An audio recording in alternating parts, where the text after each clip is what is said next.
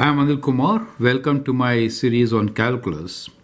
Now we will discuss chain rule to find derivatives. Chain rule is applicable to all composite functions. So we'll discuss about composite functions and then take up these examples to practice the chain rule. Now, as you know, composite function is made up of two or more functions. Let us say a function f is equals to f of g. Now, this could be written in many different ways. Sometimes we write this as f of g of x, right? Something like this. So it's a composition of function. Now, we could get derivative of this function, the composite function capital F, only if the derivatives of inside function and the outside functions are defined, right? So if g dash x exists and if f of g of x exists, right? So only in that particular domain we'll get the derivative of the function, and the derivative of this particular function will be equal to derivative of outside function, which is this, times derivative of inside function g dash x. Do you see that? So that is how the derivatives of composite functions is defined. Now we could also say that if y equals to a function of u, which is a function of x, that is to say, if u is a function of x, so let us say inside function is u, which is, let us say, g of x. In that case, we could find dy du from here, right? Dy du from this side, du dx from here, and to get dy dx we get multiple of these two, which is dy du times du dx. So that forms a chain rule. Do you see that? So it is derivative of outside times derivative of inside, kind of a chain. We'll explore this particular property with the help of examples, right? So I hope the basic concept is clear, but once we take few examples, it will be absolutely clear. Now let's take the very first example, which is y equals to square root of 5x squared minus 3. So what we're trying to say here is that we know y is equals to square root of 5x squared minus 3, right? Now, y is a function of x. What we could do is that we could write u as equal to 5x squared minus 3. So that is your inside function. You're getting my point, right? So what we have done here is that this inside function has been defined as u. Correct? So once I do that, I can from here write what derivative of u is with respect to x. Derivative of u with respect to x is 10x. But remember, y is equal to this. I could also write this as y equals to square root of u. Since I'm saying u is 5x squared minus 3. So from here, I can say dy du is equal to derivative of this, which is 1 over 2 square root u. Correct? So you know, this is the outside function, right? Now, the objective of finding derivative is basically to find what dy dx is equal to. Now from what we learned just now, we could write that dy dx is equal to du dx times dy du. Now here we have du dx as 10x, right? So we'll substitute these values. So we are going to substitute the value of du dx right there in this place, and the value of dy du here. So now that is the chain rule. Dy du is the outside function, du dx is the inside function. You get an idea, right? So we get our answer, which is from here, du dx is 10x and dy du is 1 over 2 square root u. U can be replaced back to 5x squared minus 3. So what we get here as, let me rewrite, dy dx equals to 10x over 2 times, this can be simplified, square root of 5x squared minus 3. Does it make sense to you, right? So that is how we could solve it. Now simplifying, we can always write this as equals to 5x over square root of 5x squared minus 3. So I hope that is clear, right? So what we did really was that we wrote the inside as one function, made it a composite function where y equals to square root of u, right? And then found derivative of u with respect to x, derivative of y with respect to u. Chain rule was applied to find the derivative. So I hope that is absolutely clear, right? Now let's take up more examples based on this particular concept. So we'll find derivative of the function y equals to x squared minus 3x plus 1 whole cube. Now this time I will adopt a different method. So we'll say derivative of y with respect to x is equal to d dx of the whole thing, which is x squared minus 3x plus 1 whole cube. Now that is the outside function. So I could write this as 3 times x squared minus 3x plus 1 whole square. So this is the derivative of outside function times derivative of inside function. So we'll write this as d dx of x squared minus 3x plus 1. You get an idea.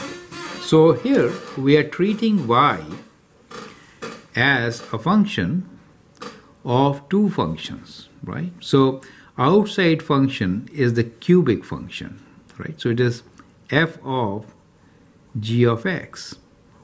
So this portion here is the derivative. So f dash x is f dash of g of x times derivative of inside function. So that is that derivative. So as you can see, this is the derivative which we are finding out here, and that is the derivative which we have already found. So I hope both the nomenclatures are clear to you.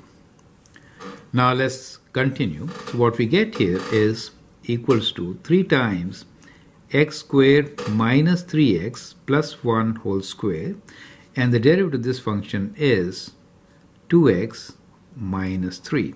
So that becomes our solution, correct? So we found the derivative of outside function times the derivative of inside function.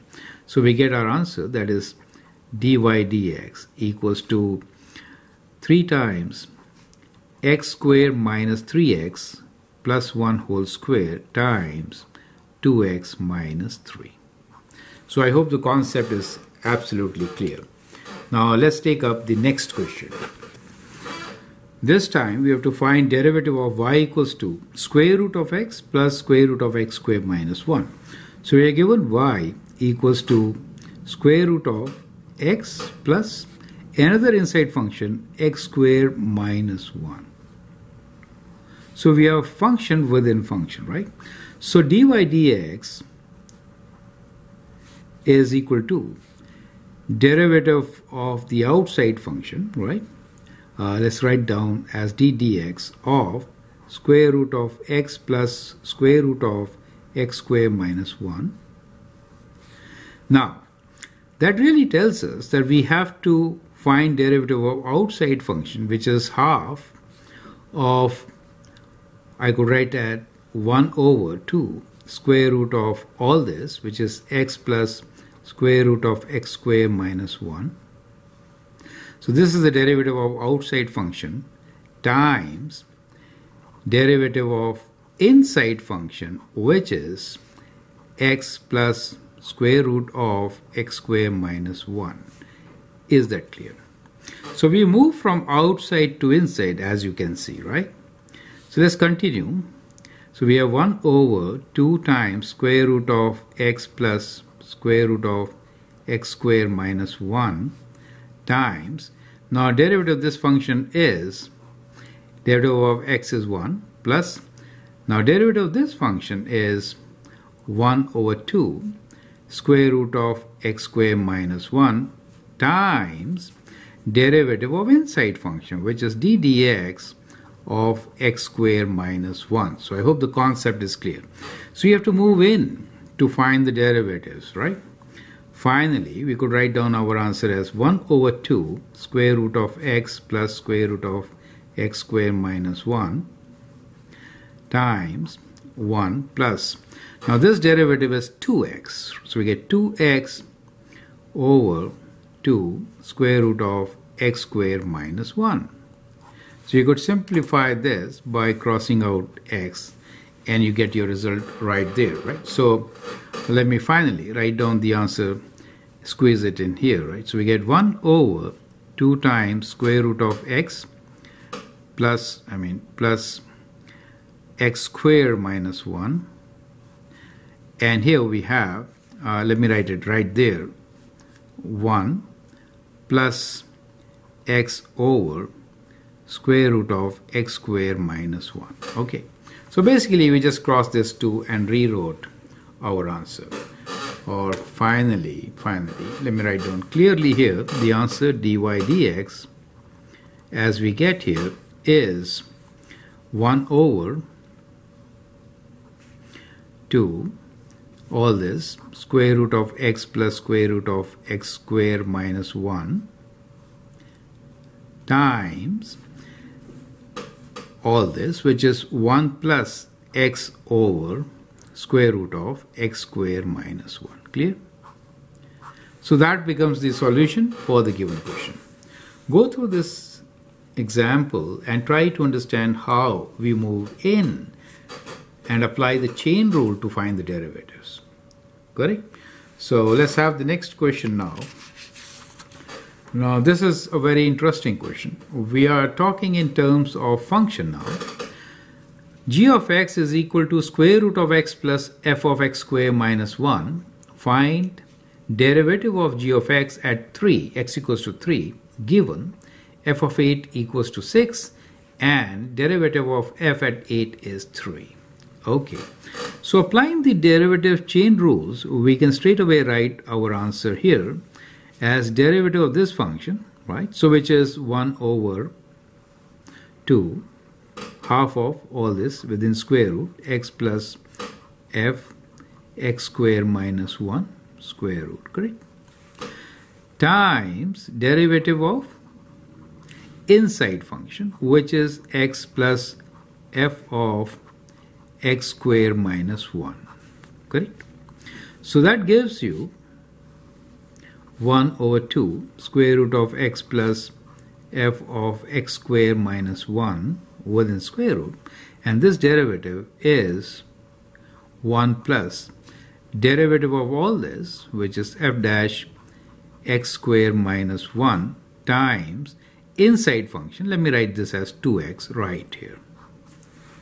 Perfect. So that is g dash x. So I hope this is absolutely clear. Now if I have to find derivative at 3, then I have to substitute 3 there, correct? So what do I get? Substituting 3, we get 1 over 2 times square root of 3 plus f of 9, that is 3 square, right? Let's write 3 square minus 1, which is 8. 1 plus f dash of 3 square minus 1, which is 8 times 2 times 3. Replacing x with 3, correct? So we get this as 1 over 2 square root of 3 plus. Now what is f of 8 equals to? F of 8 is given to us as 6, so I'm replacing this with 6. Now here we have 1 plus. Derivative at 8 is 3, so I'm replacing this with 3. So we get 3 times 2 times 3. So we can now evaluate and write down the answer. So this is 6 plus 3 is 9, 1 over 2 times 3, that is 6. And here we get 3, 3, 9 to 18, so we get 19 here, right? So we have 19 over 6 as our answer. So the derivative of the function at x equals to 3 is 19 over 6. Does make sense. So I hope you have understood the concept of chain rule. Feel free to write your suggestions. And if you like and subscribe to my video, that'd be great. Thanks for watching and all the best.